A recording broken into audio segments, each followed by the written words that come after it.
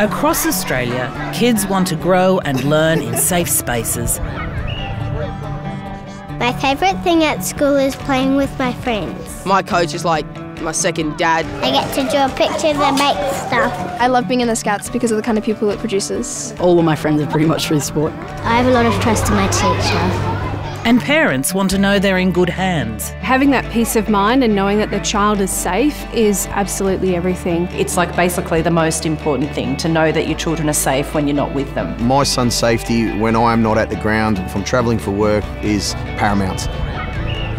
My name's Megan Mitchell and I'm the National Children's Commissioner. My role is to promote the rights and interests of all children across Australia, and part of that means keeping them safe. As a community, we need to make sure the rights of children are upheld. But the Royal Commission found that organisations engaging with children, like schools, clubs and youth groups, weren't doing enough to protect them. The Australian Government is committed to ensuring that all Australian children are kept safe and well. To help achieve this, the Commonwealth, state and territory governments, together with the Australian Human Rights Commission, have been working to establish a nationally consistent approach to child safety and well-being in organisations. As a result, a set of national principles have been endorsed by the Council of Australian Governments to help organisations build safe environments and cultures for children. The national principles are closely aligned with the 10 child safe standards recommended by the Royal Commission into institutional responses to child sexual abuse, with a broader scope that goes beyond sexual abuse and covers other forms of harm to children. The principles apply to organisations of all shapes and sizes across Australia, such as early childhood services, schools, out-of-home care, sports clubs, churches, youth groups, health services and youth detention centres. The 10 principles cover all aspects of what the organisations need to do to keep children safe, and they cover a range of important areas. So let's take a closer look at these 10 important measures. The first 2 principles focus on getting your organisational culture right. This includes governance and leadership, and young people learning about their rights and being active participants. A lot of these points are making sure youth members are listened to, and also how do they report if they feel unsafe. Like if something goes wrong and I don't have anybody to tell, then it's just going to keep on bothering me.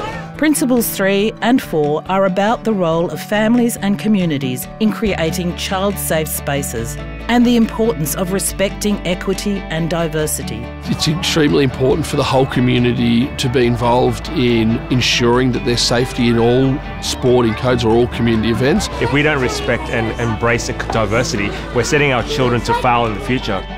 Principles 5, 6 and 7 look at how organisations recruit the right people, handle complaints in the best possible way and ensure that staff have the ongoing training they need.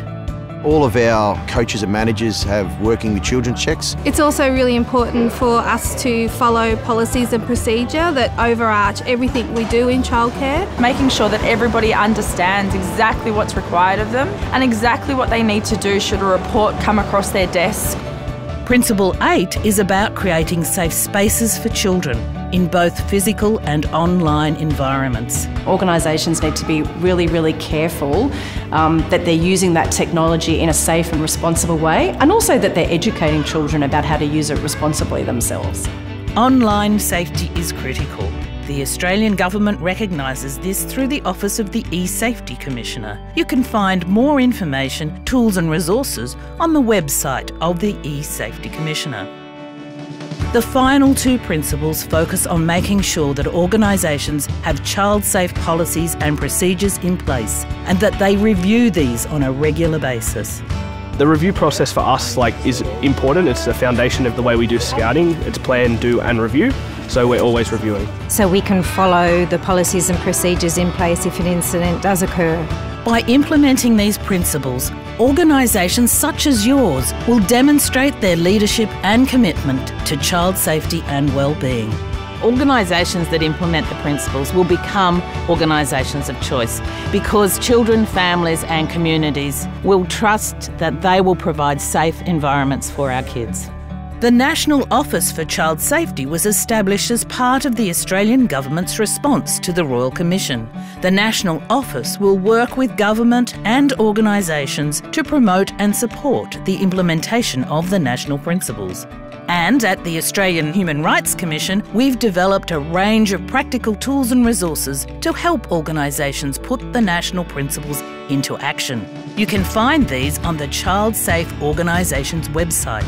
As Australia's Children's Commissioner, I am just so proud that we now have a national benchmark for keeping kids safe from harm. Safeguarding children and young people is everybody's business. Share this video with other clubs, other community groups, so that we can make everywhere safe for children. Keep Scouts safe. Keep your club safe. For more information, visit the National Office for Child Safety website, contact the Child Rights team at the Australian Human Rights Commission, subscribe for updates, or visit the Child Safe Organisations website. This video was produced with funding from the Australian Government and the National Office for Child Safety.